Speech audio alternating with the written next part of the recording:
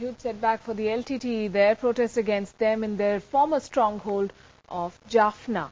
Thousands of people, in fact, came out on the streets to protest against the LTTE holding civilians hostage in Mullaitivu. The crowd marched to the United Nations High Commission's office and handed over a petition demanding UN intervention.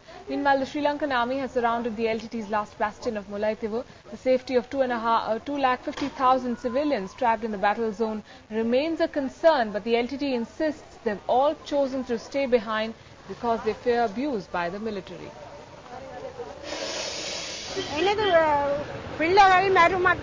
All my family members are there. My brother, sister and other relatives and friends. The tigers are holding them against their will.